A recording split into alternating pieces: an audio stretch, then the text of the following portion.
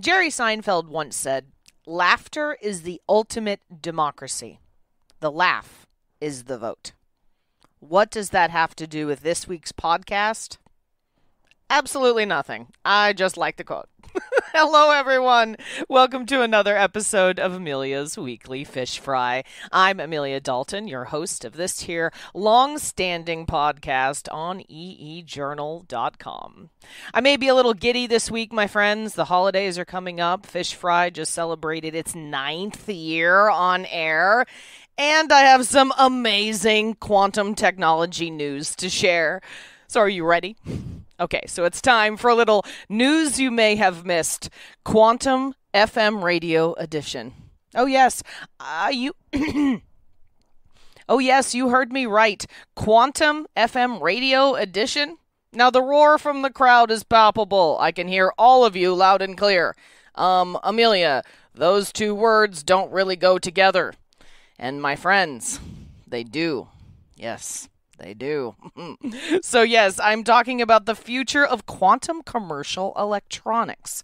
You see, my friends, earlier this month, some amazing groundbreaking research was unveiled from the University of Chicago's Pritzker School of Molecular Engineering that should completely change how we view quantum technologies.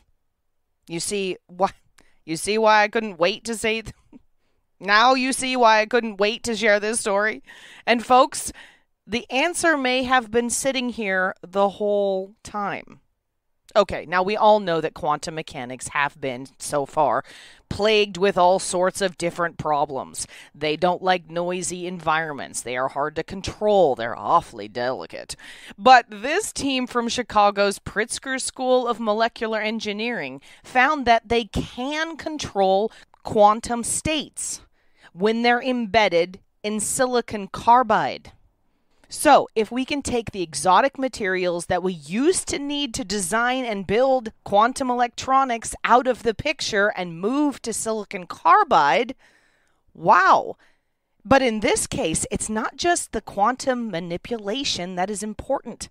Funny thing, these silicon carbide embedded quantum states also emit single particles of light, which just happen to have a wavelength very near to the telecommunication band. Yep. This means that silicon carbide quantum technology could potentially use the very same fiber optic network that transports 90% of today's international data. And even cooler, when these particles are combined with existing electronics, oh yes, you heard me right, combined with existing electronics, they gain even more new qualities. This is where that quantum FM radio I mentioned earlier comes in. This team from Chicago's Pritzker School were able to design just that, a way to transmit quantum information over extremely long distances, just like an FM radio would. So apparently this research team wasn't happy with just one major quantum breakthrough. Next, they tackled, maybe on accident a bit, noise. A near universal problem of quantum signals, all signals really, is noise, right?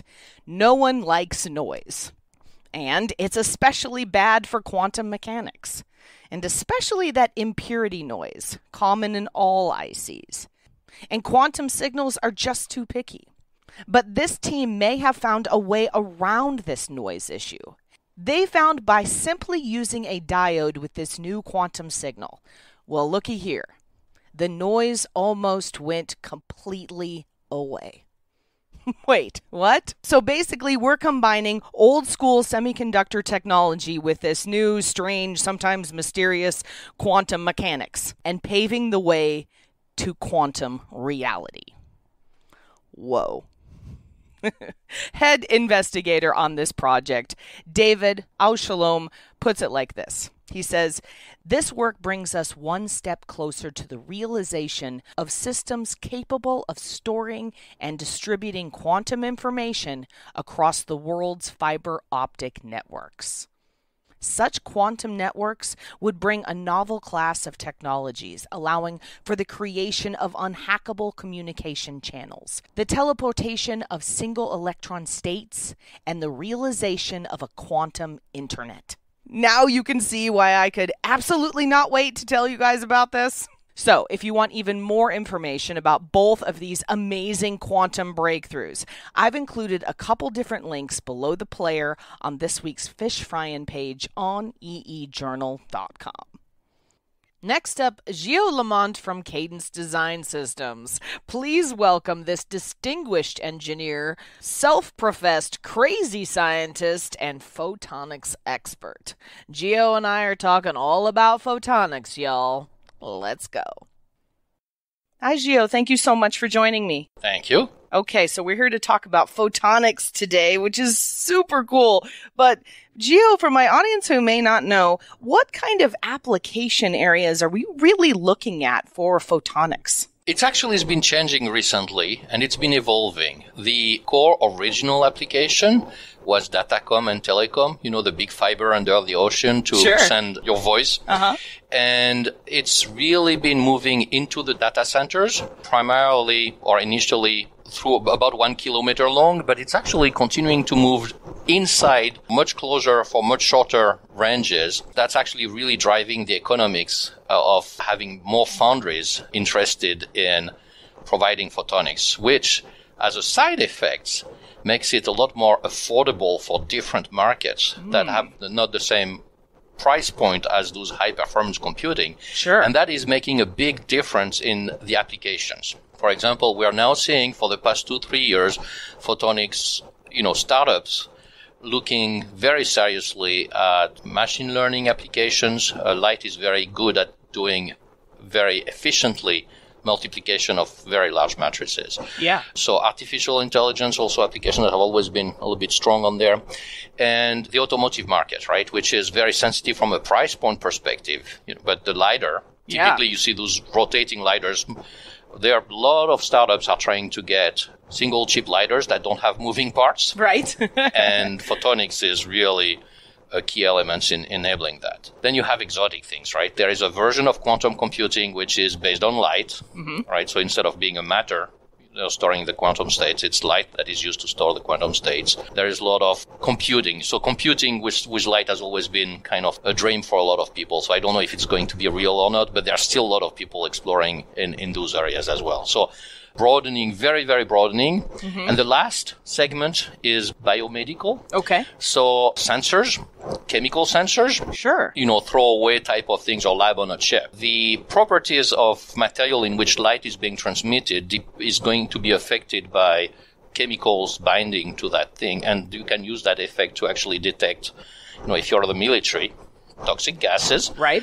Or if you're more into biosciences, do some DNA sequencing or do some other things like that. So it's a very, very broad range of application, not limited to data processing. Light is analog in nature also. Sure. So it is actually very interesting to see all those kind of reaching into the real world application and not just, in the data centers. Right. Okay, so what are the biggest challenges you see as photonics moves into the mainstream? Well, so one of the biggest was the price point. Sure. The fact that the data centers are driving a lot more photonics demand, process demand, is making it more interesting for foundries to get engaged into that. And really, we've seen that happening. And that, like I said, is lowering the access point for all the other applications. So that was the biggest thing, because there always was in photonics a lot of research in universities. It's been the next science for the next 20 years or whatever, right? And the biggest hurdle was price point. The second biggest hurdle is interfacing with light, right? So the packaging. Yeah. Getting the fiber in and out reliably and coupling the light into the chips. Yeah. Right? So not losing light. So insertion loss, every time you have an interface between two different material, there is a part of light that gets reflected. right? So there's a lot of work that goes on to making sure that those interfaces and those packaging problems are well resolved. Then what's happening, it's not a challenge, it's an evolution, I would say, is we get people that know that it's affordable and interesting. Instead of trying to make 10 devices on the chip, are starting to say, oh, let me put 100 or 1,000 of those things on the chip, right? So, and it happened, 20 years ago on the electronic as well, right? Right. And so this is actually for us then more into the cadence part, right? Very also exciting from a tool perspective, because instead of being able or having to do your design manually, there starts to be a need for automation. Yeah. From a tool perspective, from a basic tool perspective, the first challenge we had was most of the work we've done in the past 20 years was evolving toward the advanced node, right? Right. And getting smaller and denser. But all of the time we were doing that was really very much oriented toward a Manhattan 90-degree type of geometries. Right. Light hates 90 degree. If you try to make light turn around, it will not go, right? So we had a first, I would say, infrastructure hurdle to deal with, which was to educate our tools to do, curvy linear shapes. There's a lot of mathematics, a lot of things like that. It's not horribly complicated. For me, it's an infrastructure. It's the stepping stone, the foundation. But now that we're reaching the point where we have that technology inside the Cadence Tool Virtuoso, we have the demand for a much larger set of design elements, right? Hundreds or thousands even. We are very much into a place where we have to develop new tools, new automation. And this is a real nice opportunity, a challenge as well, right? Because when you start talking about routing, but you're not routing with a 90-degree grid, but it's not even, about 10 years ago, there were things about X and 45. Yeah. This is not even 45. This is any angle, actually circular routing. So, Gio, let's talk a little bit about the tool side of this and what Cadence has to offer. Now, what do you guys have to help me with my photonics designs? First of all, there's been photonic design being done with the Cadence tools for many, many years. Those Datacom chips that have been existing. Sure. But those were mostly the result of individual customers customizing the tools and pushing the tools further than what they were initially designed to do, but have the ability to do. But 5 or 6 years ago, we got several of those customers saying, oh, we can't do it ourselves anymore. Please help. Yeah. Right. And this is really what kicked us into looking into photonics and very proactively starting to engage in that domain. And we partnered to some extent with different companies, and today we're still partner, and we have a very good partnership with Lumerical, which is complementing our base Virtuoso flow in terms of doing the simulation of optical devices. There's been a prevalent methodology that was very spectre-focused using Verilog A modeling. But Verilog A modeling is a mathematical model that is very good, very performant, enables a lot of things, and still has its place, but is also very heavy in terms of maintenance and going into, if you don't have an army of PhD in your university available to develop the models for you, right, you have a problem. Yeah. Right? In addition, we're seeing much more complex modulation scheme coming in, and instead of just turning on and off the light, doing basic amplitude modulation of the light, we're seeing scheme like PAM4 or even much, much higher order.